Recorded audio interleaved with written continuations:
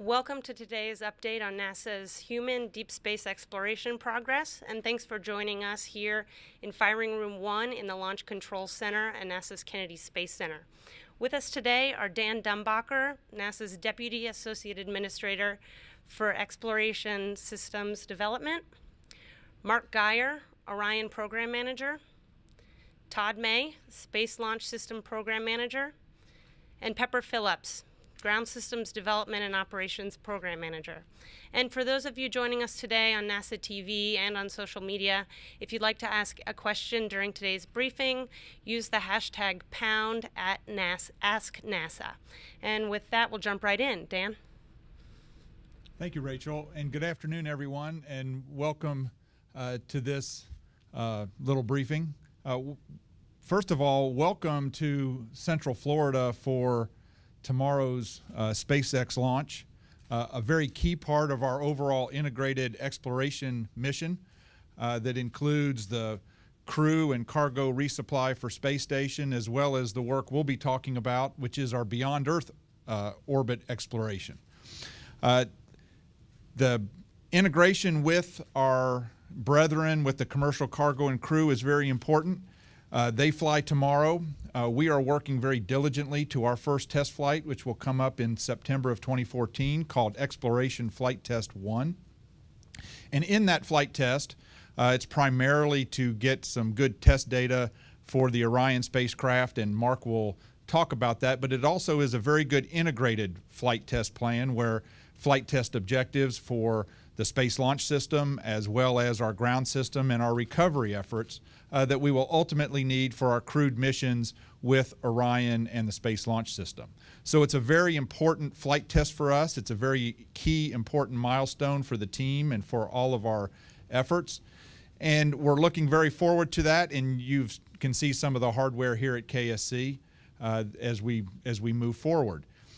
It is a very key element of our overall plan to get humans back beyond Earth orbit as quickly as we can.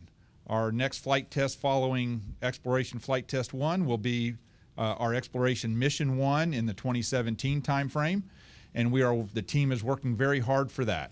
So again, we're excited to be here. We're excited to watch the development of the overall NASA's integrated plan for human exploration, from International Space Station out to Moon, asteroid, and eventually to Mars, and we look forward to it, and thank you for your interest. Mark? Great, thank you, Dan. Let's see, so as Dan mentioned, EFT1 is in September of 2014, so that's only 19 months away. So we've got a lot of work going on to get ready for that flight. The picture that we're showing here is actually the crew module, which is being assembled right here at KSC in the ONC building. That's where all the avionics, the cables, the tubing, the secondary structure, the heat shield, all the parachutes and everything else, and the service module itself will be installed and assembled right here. Then we'll put the launch abort system on it and then stack it with on a Delta IV, which is the launch vehicle we're using for this flight. EFT1 flight will be 2 orbits. The second orbit will be very high altitude. We're going to go to 3,000 miles, which is the farthest we've ever taken a human spacecraft since we went to the moon with Apollo.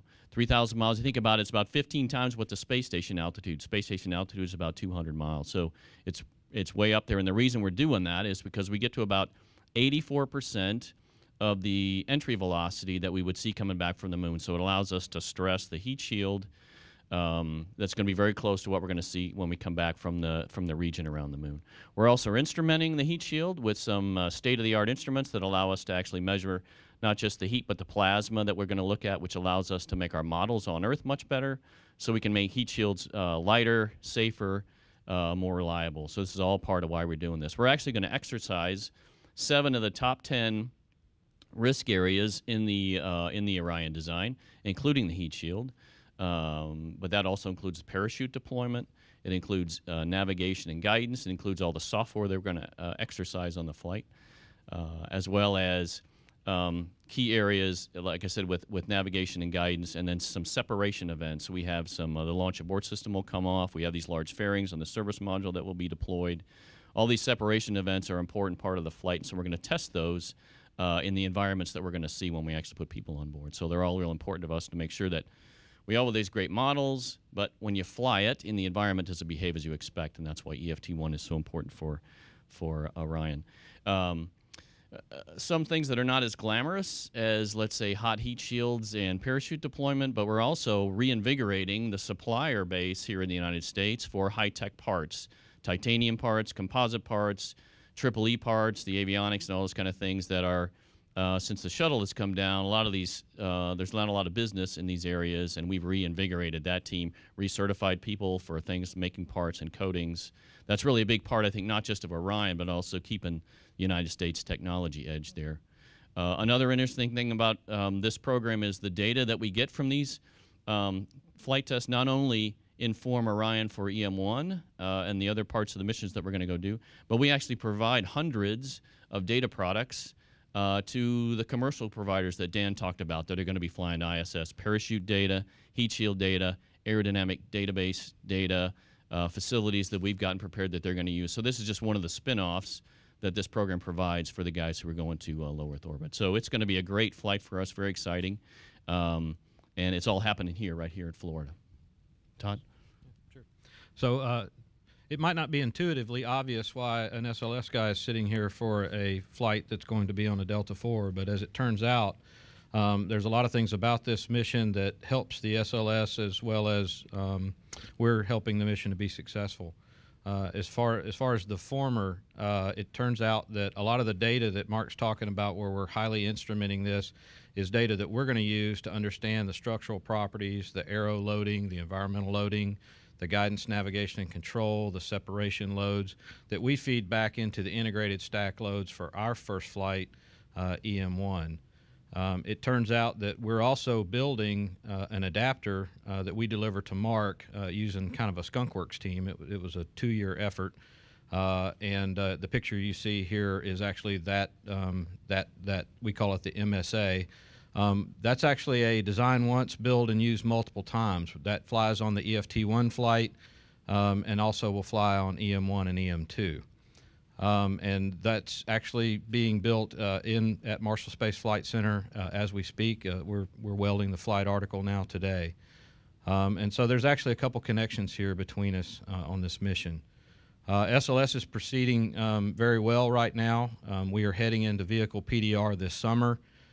We have purchased most of the tooling that goes into Michoud, and over this year, those tools are going to be installed there, including one of the tallest welding machines ever built at over 160 feet tall. We also are heading into a time where we will take the J2X off the A1 stand down at Stennis, and we'll reconfigure that for the RS-25 testing to get those engines ready to go on to the first EM1 flight.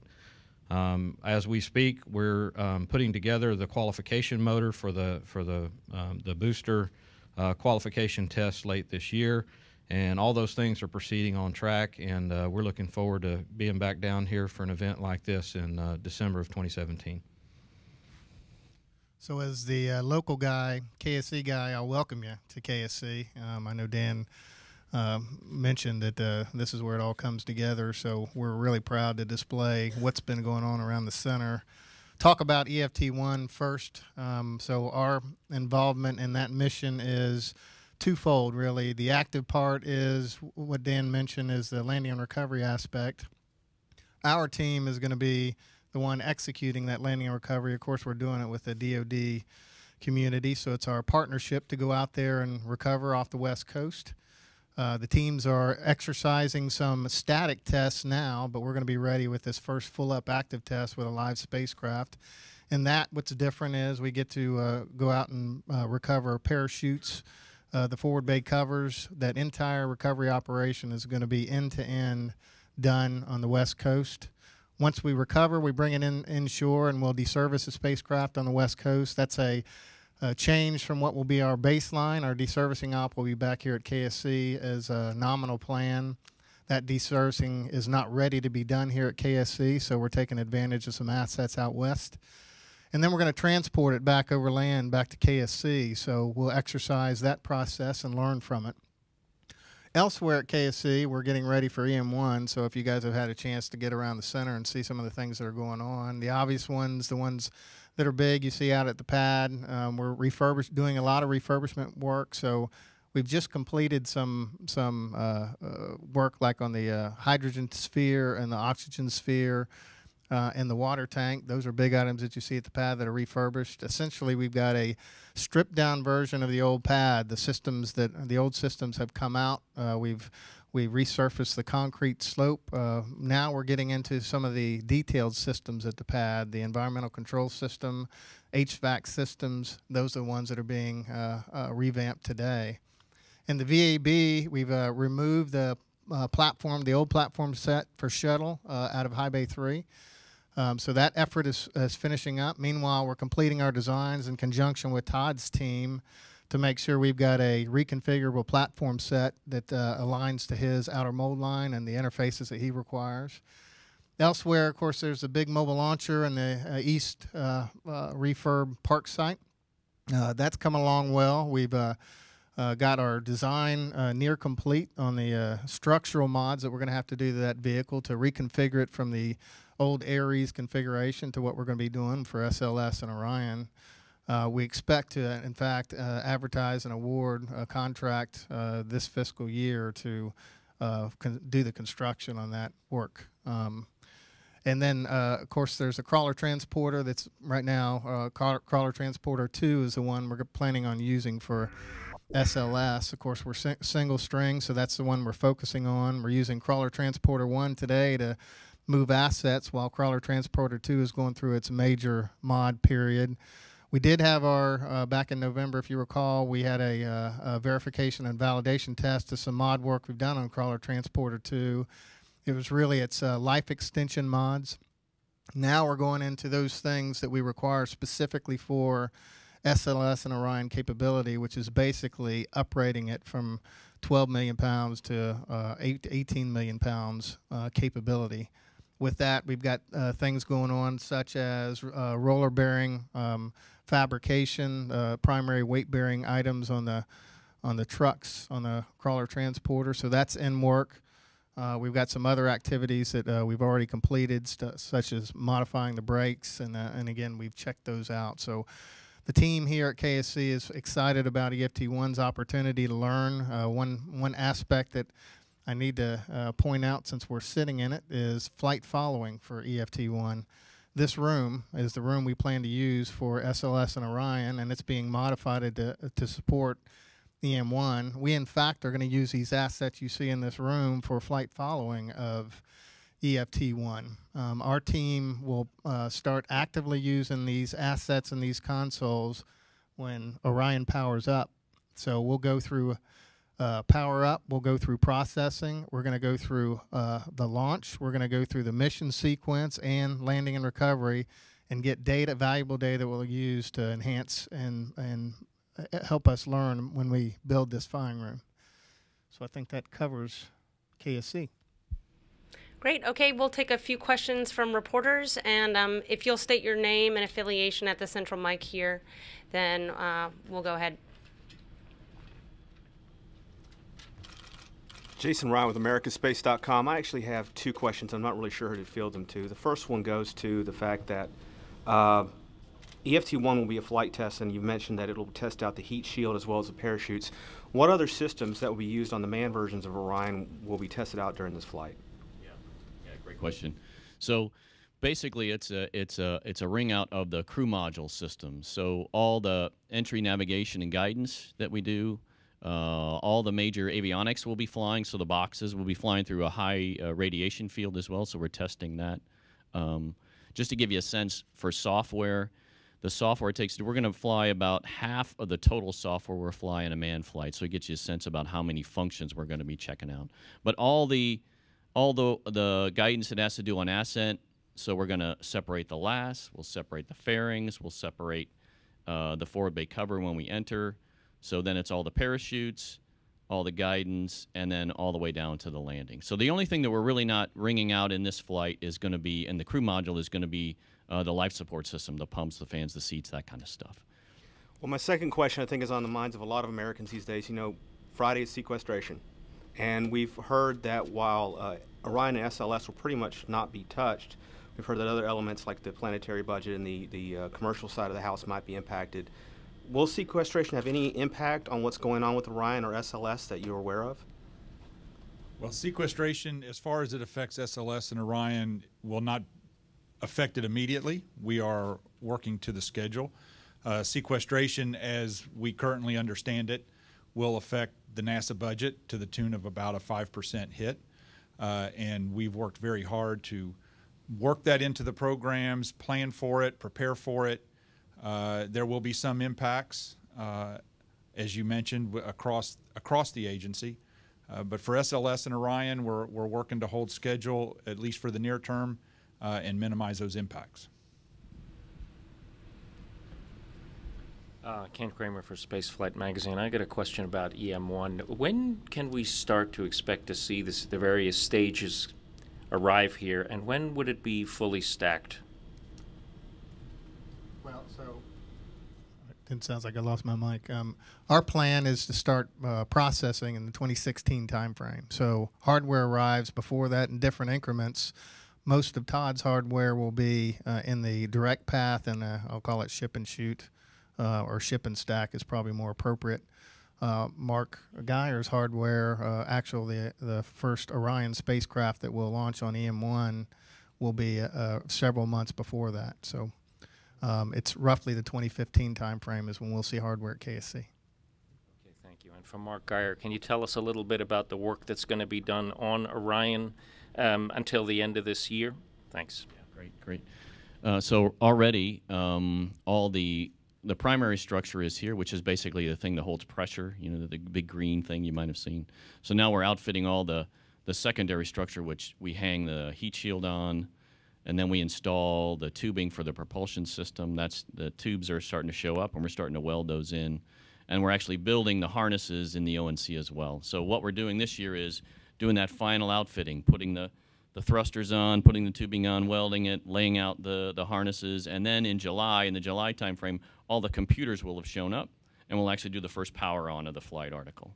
So that's what those are the big milestones here at KSC. At the same time, we'll be finishing the outfit of the service module and bringing the big fairings in, and then later this year, early next part of the year, we'll actually do the stacking of the crew module and the service module and finish the last. In Denver, though, just to let you know, our avionics laboratory is in Denver, so we already have all the engineering units of the computers and the power distribution units and the batteries and the guidance and the comm system is already, all the engineering units are already laid out in Denver in the laboratory, and we're already made our first run of the software that's going to actually turn the vehicle on, and we're starting to go through the functional checks in Denver now. So there's a ton going on right now.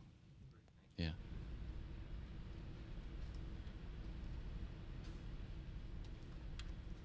Todd Halverson, Florida Today for Mark Geyer. Could you talk a little bit about how EFT-1, the data from that flight, is going to inform the design work you're doing on the vehicle, and whether, you know, changes might be made because of the data you get back? Yeah, great question. So I mentioned we have a heat shield design today, and I'll give you an example. We have a thickness of the ablator material. That's the stuff that burns off when you enter.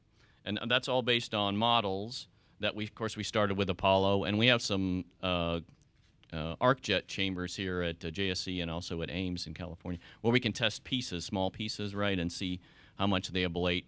But until you actually put it into a spacecraft and until you actually fly the profile, you're going to fly, right, it's all based on models. You want to make sure you've flown that in the environment before you put anybody on board. So, and we have a lot of instrumentation. Like I said, we're actually going to measure the plasma, the temperature, and other properties, which we've never measured before in one of these flights.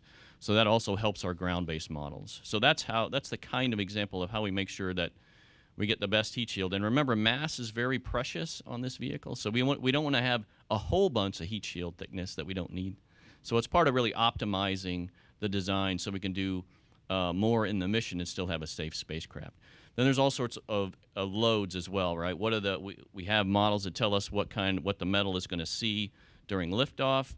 We have models what we expect the metal to see in entry and then when it hits the water. But we're actually going to instrument all those key parts of the structure and measure all that data when we're actually performing the flight. So that's another one to say, is the structure too strong? You know, did we overdo it because we'll need that mass? Or are we finding any areas in the vehicle where we think is probably too close to the margin? So this really gives us a chance to tweak, I would say, to optimize the design before we actually put anybody in it. So those are two big examples. How important is it to get that data early on in the design phase? Yeah, so it's huge because the later on, the more expensive it gets, right? The later on we make changes, and especially if we're making changes and the rocket's waiting for us, let's say we found some problem and they're all ready to go and we're not ready to go, and then everybody's waiting on us. So that's why EFT1 is really important for us to get these high-risk areas tested. So if we find problems, we can fix them while they're still in development. So it's really, really important. And just one last one from me. Todd, go ahead. Well, I was just going to add that for the same reasons Mark takes that same data and puts it back into his models, we have integrated stack models that we're looking at on the launch vehicle itself. And as he said, you can do certain things with wind tunnels and things like that to get buffet loads and environmental loads and aero loads and things like that. Getting this data back actually helps us validate those models in a way that adds robustness. And if we have to tweak the models, we can do that. So before you go, Todd, just so you understand the system, as these guys make trades and make adjustments and changes to their development on their particular vehicles, it translates to what services we provide and what capabilities we provide on the ground. So as they mature and as they learn their lessons and make changes early, the easier it is for us on the ground to be able to react and be ready when they're ready. And just one last one for Mark. Could you talk about the power up in July, I guess you said, and how big a deal that is going to be given the fact we haven't had a power on since last year? Yeah, so, well, it's really exciting, and not just to computer nerds, because you think about it, there's hundreds of channels that have to talk to one another. We're getting a lot of data from the guidance system that the computer has to react to, and then we're also measuring. We have thousands of parameters that we're actually measuring during this flight. So the power on allows us to turn the computers on and then make sure that they're talking to one another, and they're getting the data, and we have no timing issues. So it's hundreds of channels. They have to make sure are working well, and that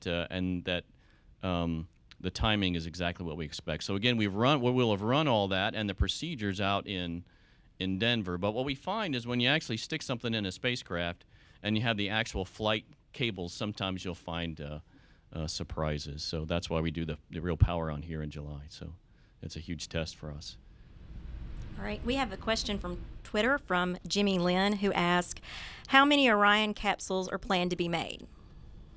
Yeah, good question. So if you look, let's just talk about through the manned flight, which is, in 2021. So today, we're also trying to be very affordable, cost conscious. So the capsule we're going to fly on EFT1, we're going to fly again on a flight that we call Ascent Abort 2.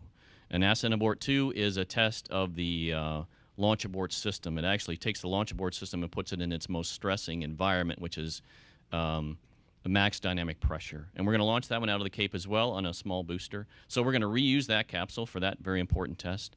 Then EM1, which is the flight we talked about in 2017, that'll be a flight capsule. We'll fly that, so there's the next one in 2017. And we'll actually reuse that capsule as well. When it comes back, we'll take it to Plumbrook and in Ohio and do the abort qualification. We'll take it up to abort loads after we've flown it on EM1. And then we build a capsule for EM2. We've also built a GTA in the past, a ground test article. So that's you think about that, there's 4, and we're going to reuse each of those as much as we possibly can.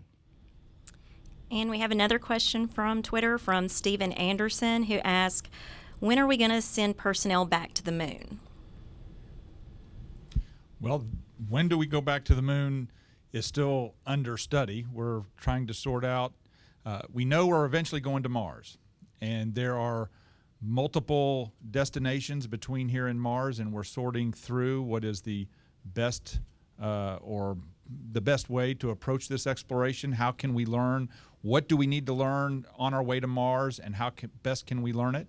And so the moon is one of those destinations, possibly. Asteroids are another possible destination. Exploration Mission 1 that we've talked about in 2017 and also our first crewed flight are currently planned to go to lunar space. We're going to the vicinity of the moon. We are not going to go all the way and land on the moon because we won't have that capability. But we will be going to the area around the moon primarily to learn what we need to know on our way to Mars, and also to test out our systems, to test out the Space Launch System and Orion in their environments so that we can prepare ourselves for the longer trips out to Mars. And this probably feeds right into that from Twitter as well, from Stone Sasbo, that says, what are the current main goals of deep space exploration and what are we hoping to discover? Well, the current main goal is right there in the word. It's exploration. It's to explore the unknown, to learn what we can from the unknown, and to be able to get humans out there with the special expertise and the special ability that the human mind has to be able to look at a given situation and figure out what we can learn about our universe, what can we learn from that exploration that can feed back into what we want to know better about how to live and work on Earth, and how to make our lives all better based on what we learn in the sciences and what we learn from that exploration. We learned a vast amount from the moon. Fundamentally, we went to the equator of the moon. There is lots more to learn there. Obviously, learning more from asteroids, and eventually all the lessons we're learning from Curiosity and the Mars rovers, and getting that human mind there in addition to the robots is what we're after, and we think we can learn an awful lot from that. What we will learn is hard to predict. Exploration necessarily is exploring the unknown, but we're going there to learn. I think there's Dan talked about, I think, the exciting part of the exploration, which I think a lot of us as kids, that's why we're in this business. I think there's another important part about it too, as well as far as national leadership, as far as America being a leader in the world. You can see that in other countries trying to accomplish things that we have already done, and I think it's important for the United States to continue to be a leader in that. It's okay to lead other countries, just like we're adding ESA to this thing, but to be the leader in that, I think it's important for national prestige and national leadership. Jason Ryan for americaspace.com again, and we mentioned Mars, and we know that Orion is a larger kind of a version of an Apollo spacecraft. Now, there's been some studies that show that a spacecraft that would take a crew to Mars would have to be the size of, perhaps larger than the International Space Station. And we've kind of talked about the near-term stuff, 2014, 2017, 2021. When it comes to Mars, what are you guys looking at? For what type of craft are you just, penciling in right now or considering? Can you give us some kind of broad strokes on that? I can give you the broad strokes. And we start at Mars, and what would a Mars mission look like? And then what do we need to learn and develop, and capabilities do we need to be able to execute that mission? And we work our way backwards. And we've worked our way backwards to the fact that we know we need an Orion spacecraft to get the crew up to space and to bring them home safely. We know that we need a large launch vehicle to get all the payload up to orbit and into space. And we know that we will have to develop other habitats, other capabilities that are needed to execute a Mars mission. Now, what those habitats, those other crafts look like right now, we don't know. We're studying all the options. But we're also running experiments on the International Space Station, such as the Bigelow beam experiment with an inflatable structure that's coming up, hopefully a 2-year experiment on Space Station to help us learn and to help us design what those future crafts to Mars will be. Ken Kramer, Universe Today, for Mark Geyer. Can you talk a little bit about, in detail, about the ascent abort test? When's it going to be? What's the rocket? Where is it going to launch? The LAS, we saw part of the LAS this morning. Will you build a new LAS? So talk in some detail about that, please. So, again, ascent abort 2 is really to test the launch abort system. So you're trying to simulate the launch abort environment. So you wouldn't want to put it on a real rocket because you'd have to blow up the rocket, right, to get you in the right environment. So we're actually going to reuse, it's a peacekeeper stage that we have a deal with the Air Force that we get. and we'll ballast it so we get the right environment to get to max Q. So we'll launch it right here in Florida. I can't remember the name of the launch pad. I don't know, it's 46. So we're refurbing that. It's obviously can be much smaller because it's a small stage, and then it's got a launch abort system on the top. So it'll have we'll have the booster from the Air Force. We'll have a crew module, and then we'll have the launch abort. You saw the abort motor today, but there's also a control motor, a jettison motor, and then the fairings. So basically, the booster will get us very fast up to max Q, and then we light the abort. Then we'll do the abort. We'll control the attitude with the ACM, and then do the separation and all the parachute tests. So if you think about the Pad Abort 1 test that we did a few years ago, it's basically exercising that same integrated system, but in a much more stressing aerodynamic environment. So it'll have all three big solid rocket motors. EFT-1, the only active solid rocket motor is the jettison motor, because we're really just going to simulate a nominal jettison of the last tower. So we're not putting an active abort motor or an active ACM, because you'd be wasting money, you'd be throwing it away. So. Can you talk also about the service module? ESA is going to build it for the EM1 flight. It's not really clear to me, though, about EM2. At the briefing a month or two ago, you talked about using pieces from ESA. I wonder if you could talk a little bit more detail, and would ESA be involved in future service modules beyond EM1? Yeah, so the current agreement is for the first one. So we're working with them, and they're doing a design. NASA will own the intellectual property for that design. So the second one, we have options. We can talk to ESA about some further deal downstream if there was other things that they wanted to barter, and if the government felt that was the right thing to do. We could barter for another one and get the second one, or we could take that design and build our own. So we have time to go figure that out. But we get one as part of the deal. So EM1 will be an ESA-provided service module. I'm going to kind of follow up on Ken's question there and ask, you worked with ESA on this one, and, of course, the budget is a big concern these days. Is NASA looking at other ways to perhaps share the load, so to speak, and gain other partners, kind of like what you've done at the International Space Station? So for Orion, this service module is the extent. We have the design and pieces for everything else, so it would be other parts of the architecture. I know Dan and Bill are thinking about some things. And the answer to your question is yes. We are looking for possible partnerships and trying to sort through the various desires of all the international partners. We have some studies ongoing in that area, and we're looking at all levels of partnership. It's very clear to us that the international partnership, as demonstrated by the International Space Station, is a key ingredient to a long-term sustainable program. And we are looking for those opportunities.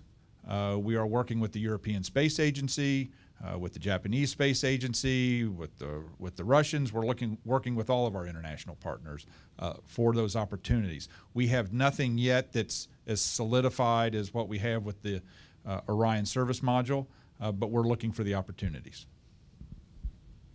Okay.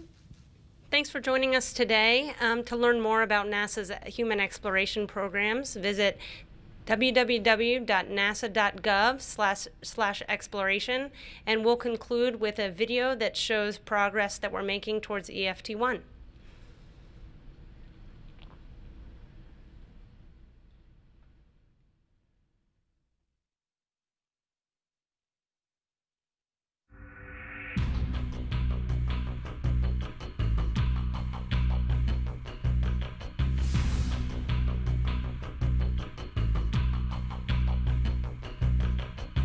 Space Launch System is the next newest, biggest rocket that we're going to build, and it's not just a replacement for the Space Shuttle. This rocket is going to carry us much further than the shuttle would go.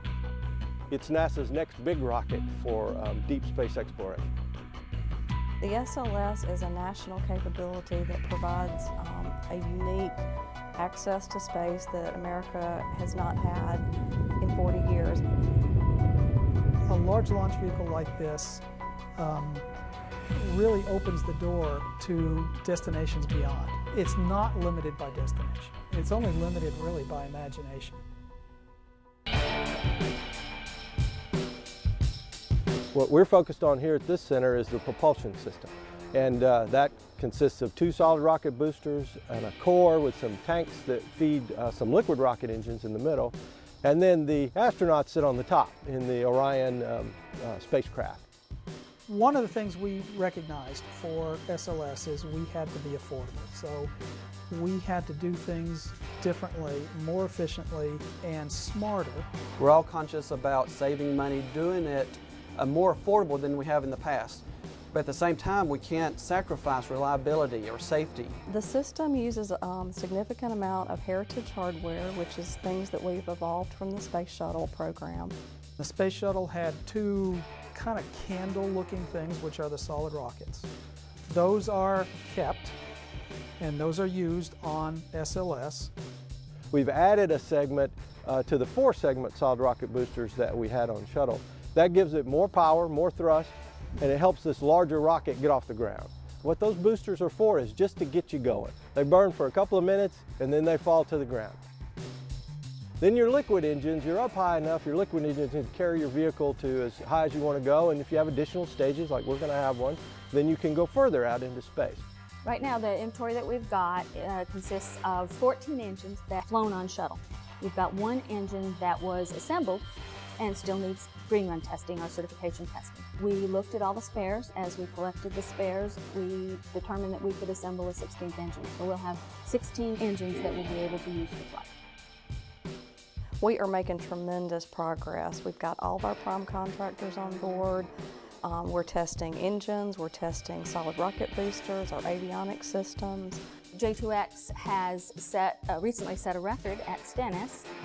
When we were testing, it was the first liquid oxygen engine to get to a full duration test in 4 tests. We were developing this booster under the Ares program, and we're moving that into the SLS vehicle. The motor itself has been through 3 development firings, which are full-scale motors tested out in Utah, and we've gotten a lot of good data, engineering data from those tests. This is an adapter that goes between the bottom of the Orion capsule and the top of the Space Launch System rocket that we're developing here at Marshall. It's been specifically designed to give strength to the adapter so that it can take the loads in flight and still be lightweight. This shape started out as a series of flat panels. The isogrid pattern was machined into the surfaces. Then they were formed, it was called in a process called bump forming, to make them into the shape that we need here. And we weld 3 of these segments together to form the cone that you see behind me.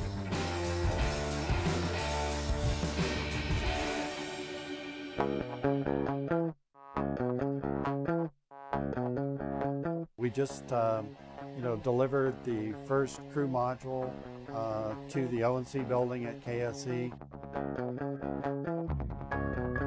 We've started a lot of the parts onto the outside of the CM, and we've actually put it in what we call the bird cage, so we can locate all those parts, within, thousandths of an inch to make sure that everything is going together okay. Putting, wiring inside of it, putting tubes for the, for the propulsion system, putting valves and pumps, and so all of that happens in stages right there in the O&C building. We have on contract with USA, United Space Alliance, to build our harnesses. They're set up shop in the O&C, and so their little shop delivers to the big shop.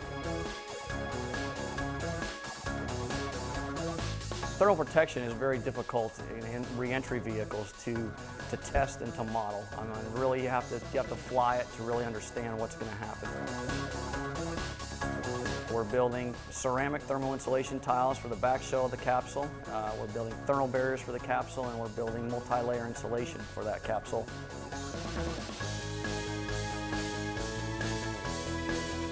I'm the heat shield design lead.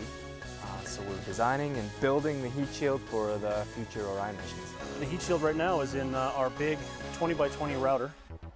It's a 5-axis router, and right now it's machining the interior bowl, if you will, of the heat shield. To cut out that heat shield on the router could take weeks of machine time running multiple shifts It's the biggest heat shield ever constructed. The other component is the heat shield skeleton, so that's the piece of the titanium substructure, the backbone that makes up the carrier structure itself.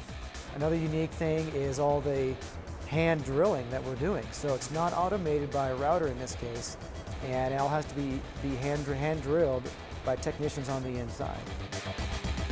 200 plus titanium parts, all match drilled together. So we have a tool that puts all the pieces in the right spot, and then we drill and high lock them all together. MCC is transforming from supporting Space Shuttle and Space Station to a platform that will support Space Station and MPCB or Orion. In order to adapt to the future, we need to go to a more modern system. KSC will operate the vehicle all the way up until launch. We'll operate the vehicle until splashdown, and the recovery forces come in and take over after that.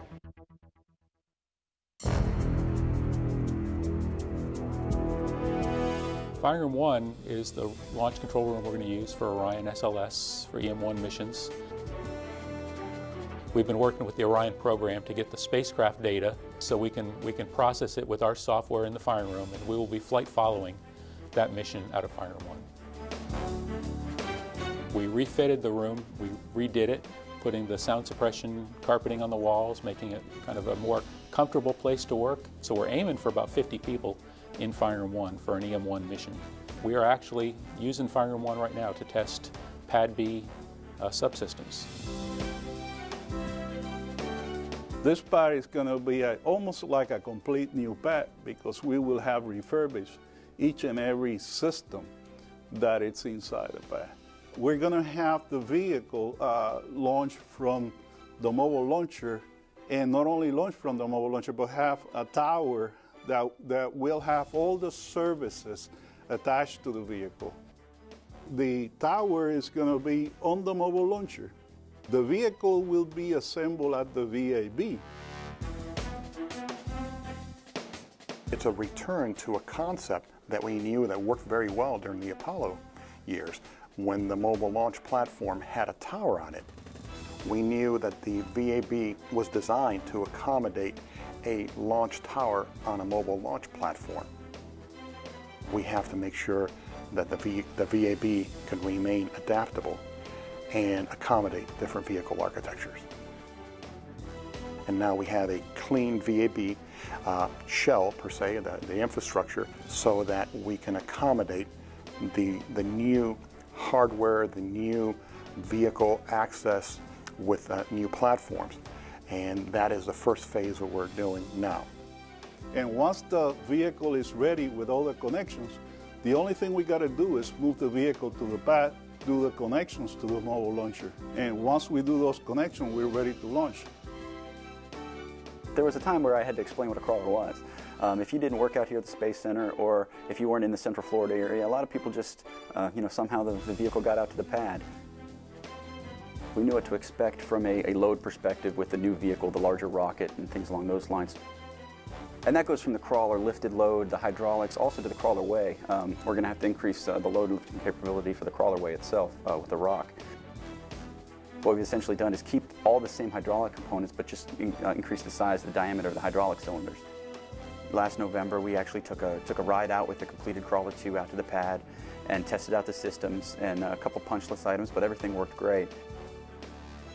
The control system had been upgraded. The driver's cabs consoles had all been replaced. The brakes had all been replaced. Nearly every subsystem had some kind of work done to it. The traction support elements, each of the 4 corners has 22 rollers that are about the size of a car, to be honest with you, and we're changing out all of those, enlarging those as well. What I love doing is reminding the outside world, whether it's within our government or especially the media, that has a perception that we're in a lull, there's nothing going on, that the space program's shutting down, to kind of dispel that rumor and say, no, this is the far opposite for us. We are utilizing this inter-program time frame to make all the modifications and all the infrastructure changes that it will help bring that agency vision into reality. Many of us feel the country wants to go forward, and NASA has a big following, and every time I talk to people, they're excited about NASA. Enabling people to go beyond where they have ever gone before and look and discover things that they didn't even know existed is it's just a real honor. It's been a pleasure to be involved with this project, and I can't say enough for the team that's put this together. I'm privileged to work this program. I think most people who are working it today feel the same way. I can't believe they pay me for this job. It's just wonderful. It's great.